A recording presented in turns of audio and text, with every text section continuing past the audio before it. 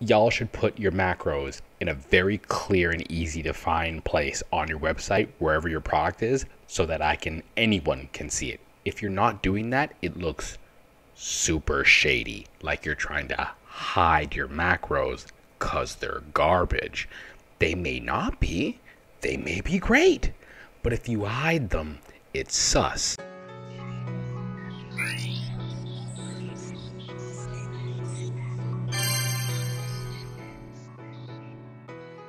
What's up, YouTube?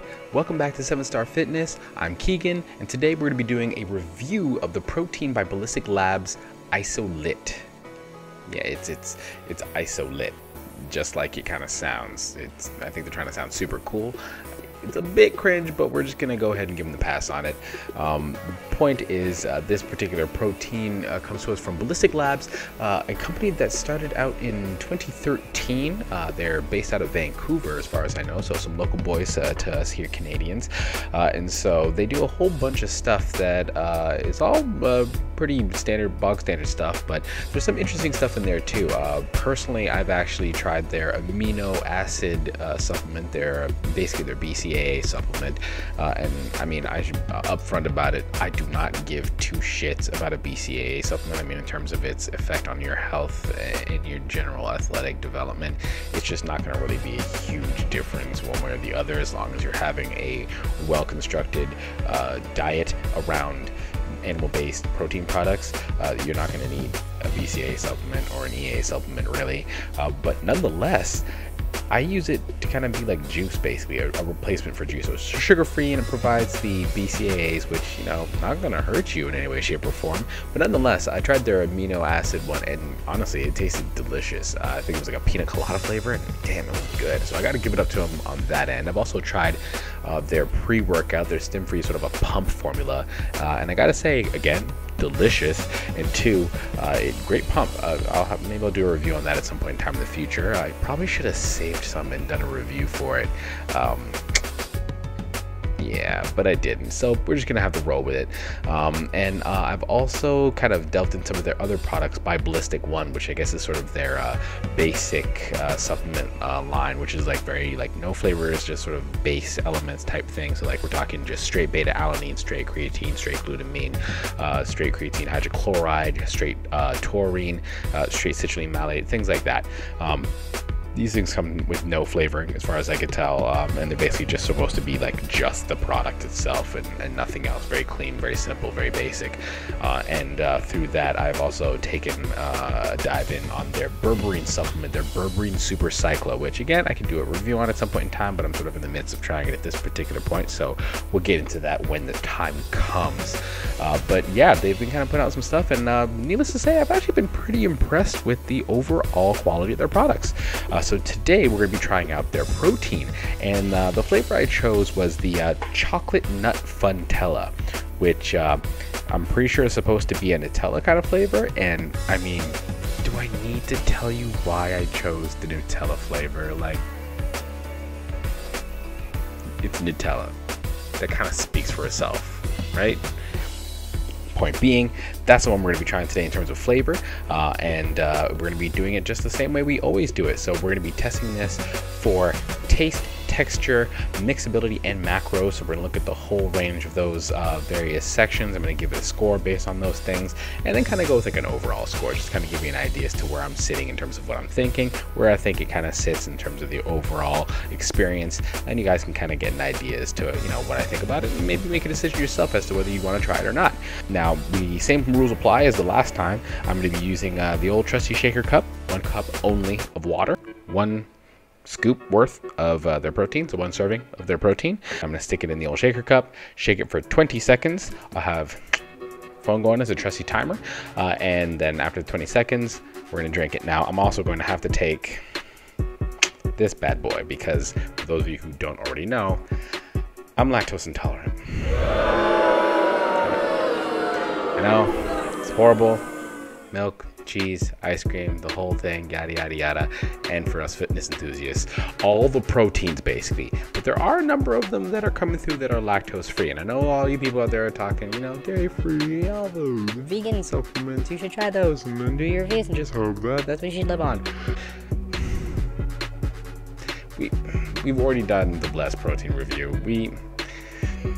I think you kind of know how I feel generally about the sort of vegan world of protein, but I digress. We're gonna get back to this here. So without further ado, let's get to the actual mixing of this, shall we?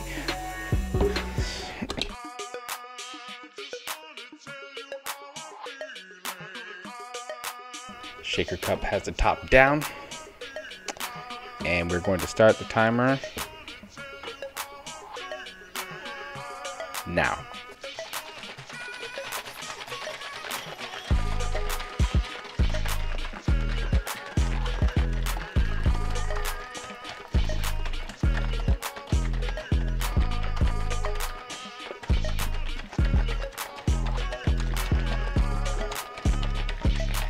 That's 20 seconds. Okay, that got super thick. It feels like really fast, but maybe it's just my imagination. Down the hatch.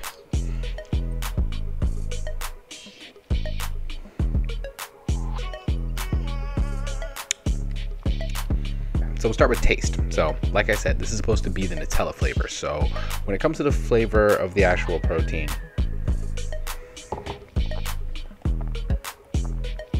the chocolate comes through fine. I mean, chocolate's one of those things that, like, you can't really mess that up for the most part. Most companies don't find their way to messing that up. It's a bog standard across the board. If you mess that up, you've really messed up as a company, and you've messed up as a protein supplier. But yeah, the chocolate comes through. As for the hazelnut flavor that you'd expect from the sort of Nutella or Funtella, I don't know what that is though, it doesn't really come through as strongly as I'd want it to. I mean, I was kind of expecting that because, like, you want it to taste like Nutella, but you know deep down it's not gonna taste like Nutella. Not exactly anyways.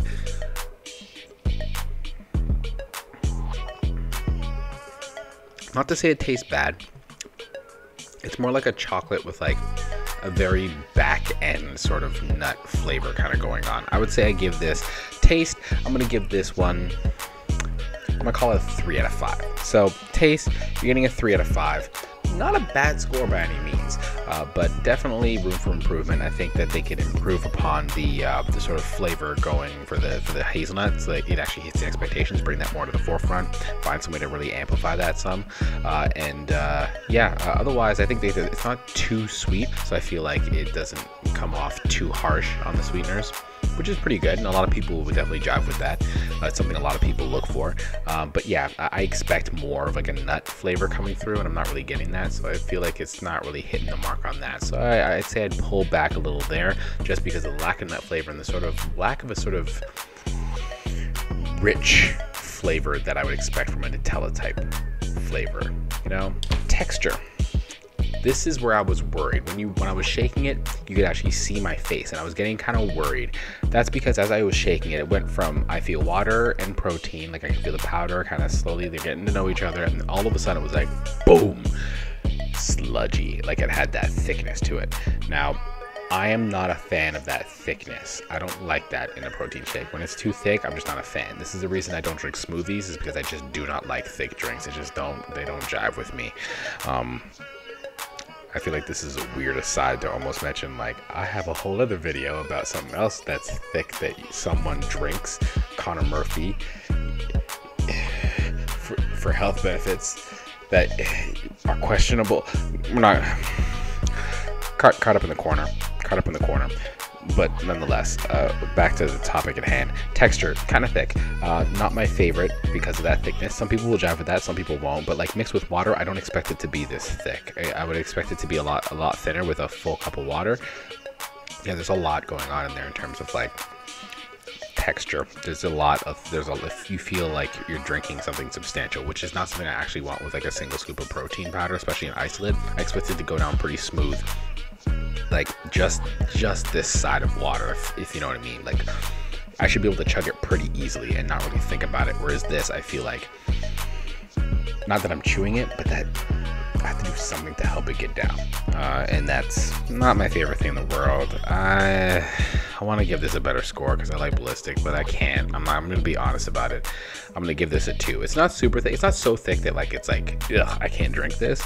But I definitely think that it's a little over the top in terms of what I would want out of the thickness for a protein powder. So mixability, there are no lumps. There's no lumps. There's no unmixed sections. There's no like nothing going on here that makes me think like this didn't mix properly. It's all quite uniform. So yeah, I'd give them, in terms of the mixability, I'm gonna take the hit and say that that's probably my fault. I know with some of these shaker cups, there's a technique I usually try to employ.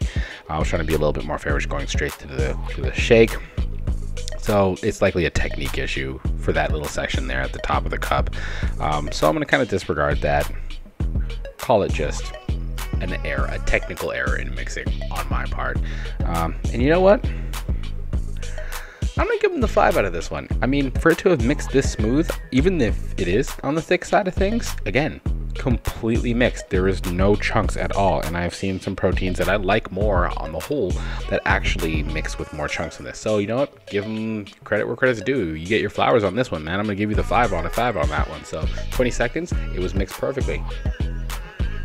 Well done, guys. I mean, solid. The last piece we got to look at is the macro split. Now, the macros are where we're going to see probably the most interesting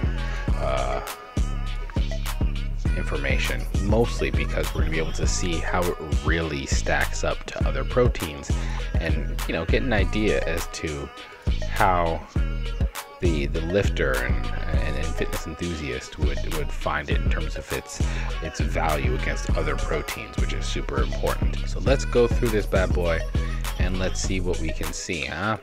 So 1 gram of fat, which is great, 0.5 grams saturated, 2 grams of carbs total, but you know, 1 gram being fiber. That's fantastic. 27 grams of protein per 32 gram scoop. That's pretty solid as well. And 15 milligrams of cholesterol, 190 milligrams of sodium, 150 milligrams of potassium, 100 milligrams of calcium, 1 milligram of iron.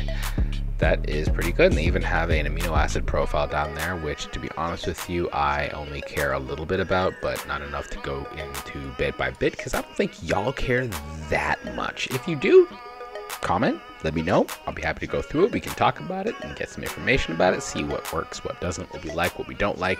But honestly, going into the minutia there just doesn't seem to be that important. It doesn't seem to be super relevant. So, you know, getting down to the business here. We got a pretty good macro breakdown. I like what I'm seeing. 27 grams of protein per scoop is solid. 32 gram scoop doesn't mean they're trying to cheat you on a gigantic scoop, making you think that it's going to bring in more protein just because they're coming in at a higher scoop amount. And so it's pretty fair on that end. 2 grams of carbohydrates, 1 gram being fiber. Fantastic. Well done. And we've got 1 gram of fat. And yeah, half of that gram is saturated. You know, overall 120 calories per scoop. This is going to fit pretty well into a lot of people's macros quite easily. And yeah, pretty solid macros. So you know what? I'm going to give you, for the macros, I'm going to give you, let's call it a 4 out of 5. That's pretty good. I'm pretty impressed. That's pretty well done. So it looks like we have a pretty good understanding as to what we're getting here. As a side note, as I'm sort of sitting away from the protein a little bit more, the taste, I really do feel comfortable with a 3 out of 5, just because there's sort of like a back end aftertaste coming at me, probably from the sweetener that's sort of like hitting the back of my tongue. I'm not the biggest fan of it. It's not huge, not a deal breaker by any means, but I still notice it. So if that's the kind of thing that you notice and that really grates on you, know that that's something that you might experience with this one. All right, so when we tally all the scores up, we got 14 out of 20. So about a B minus in that neighborhood. You know, I'm up, as a kind teacher would do, I'll bump you up to a B. That seems fair, but 70% nonetheless. Maybe I'll just throw the 70% number up there. I feel like that's the most accurate thing. So yeah, I think in this particular product, the things that I would really look to see improvements on in future iterations of their formula would be taste. I really feel like, I mean, maybe it's just like this particular flavor doesn't jive with me. Maybe if I tried some of their other flavors, I'd find one that really works. Maybe their chocolate is on point. Just so you know, I am really a guy who just enjoys the chocolate flavor. If I want to buy one protein that's going to be my protein over and over and over again throughout the week, throughout the month, it's going to be a chocolate flavored protein. So maybe if I just got the chocolate one, I would have a much more pleasurable experience with it, and it would hit the mark for me more. Also the texture, too thick. I know one could say like mix less protein or put in more water, but that's just where, this is why we use 1 cup and 1 serving. It keeps it super fair. But yeah, I feel like we could have done a little bit better on that end too. So yeah, that's where I'm sitting here. I think it's a pretty fair score too.